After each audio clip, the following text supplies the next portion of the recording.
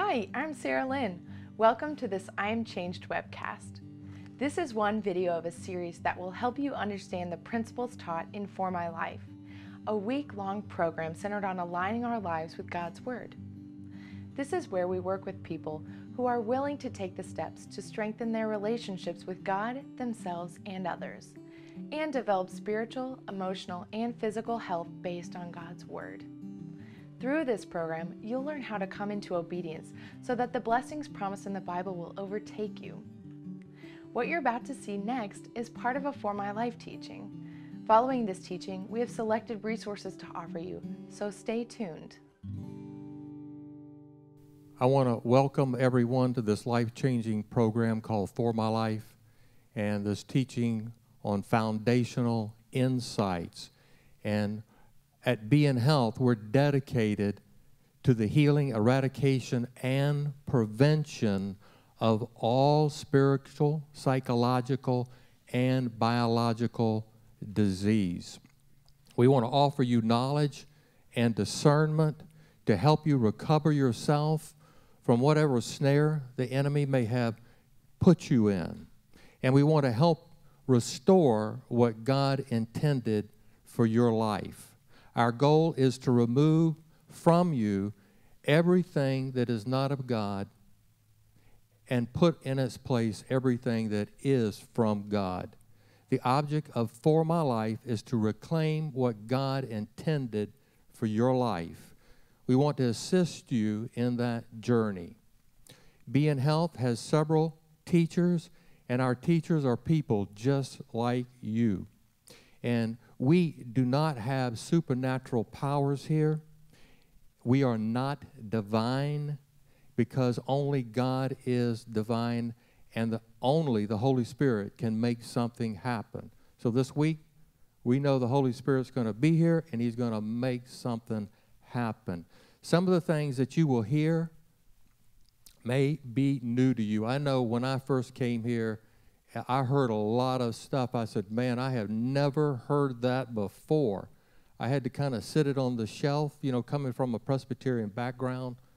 I had to sit that stuff on the shelf and go study it for myself after it was taught to see if those things were true.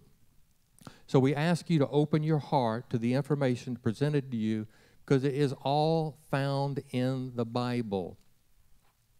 We teach in context and harmony of Scripture. So Scripture interprets Scripture.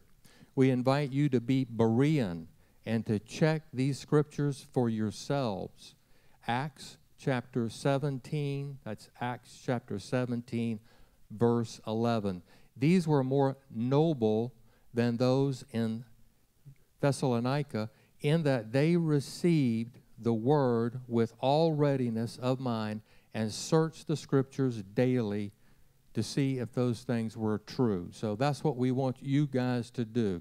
We want you to search it out because every man has to be convinced in his own heart that these things are true. You know, it's a personal journey for all of us. Romans chapter 14, verse 5. That's Romans 14:5. One man esteemeth one day above another, another esteemeth every day alike. Let every man be persuaded in his own mind. So you're going to study these things to see if they are true. We must be reprovable, and we may need to repent to God for something that we have said or thought that was not correct. We can't be teachable. If we're teachable, then we are reprovable. Habakkuk chapter 2, I'm going to read you out of Habakkuk chapter 2, verses 1 through 3. I will stand upon my watch and set me upon the tower, and will watch to see what he will say unto me, and what I shall answer when I am reproved. And the Lord answered me and said, write the vision and make it plain upon tablets, that he may run that readeth it, for the vision is yet for an appointed time, but at the end it shall speak and not lie. Though it tarry, wait for it, because it will surely come, it will not tarry.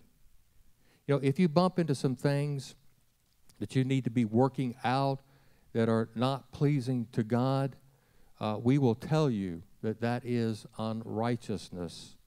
God does not honor unrighteousness. So you must decide if you're ready to repent to God. Our benefits are based on the Bible, our beliefs are based on the Bible, not traditions of men. You may have been taught something in your church that may be somewhat different from what you're going to hear this week here in these teachings. Jesus warned us of the leaven of the Pharisees. The Jews often ignored the truth from the Torah. You know what the Torah is, the first 5 books of the Bible, the writings and the prophets, and sometimes follow the oral tradition of the Talmud rather than the Word of God. And that can be happening, you know, in the church today. When our theology, when it does not match what the Bible says, we don't change the Bible. Neither should you try to change the Bible to meet your own theology. We change our theology to meet what the Bible says. I had to do a lot of that when I came here. If we show you something in the Scriptures, then you should believe it. That's the only firm foundation we have to stand on, is what is written in the Scriptures. This will make you a friend of God and prove to Him that you love Him. John chapter 14, that's John chapter 14, verse 15, Jesus said, "If you love me, keep my commandments." During the course of these teachings, you may find some things that you don't agree with. I certainly did when I heard these teachings. You don't stop eating fish or chicken just because you find a bone in it. You spit out the bone and you keep eating. Then you can come back later to see if these things are true when you study the Scripture for yourself. Being health teachings represent change. As a work of the Holy Spirit, from glory to glory, we are being changed into the image in how we think and how we speak and how we act. The basis for the For My Life teachings is the authorized King James version of the Bible. So if you have a King James, you'll be able to read these scriptures right along with me. We use the King James for a foundation with the Strong's Concordance to help us understand the Greek and the Hebrew. 2 Timothy, that's 2 Timothy 2:15. Study to show thyself approved unto God, a workman that needeth not to be ashamed, rightly dividing the word of truth.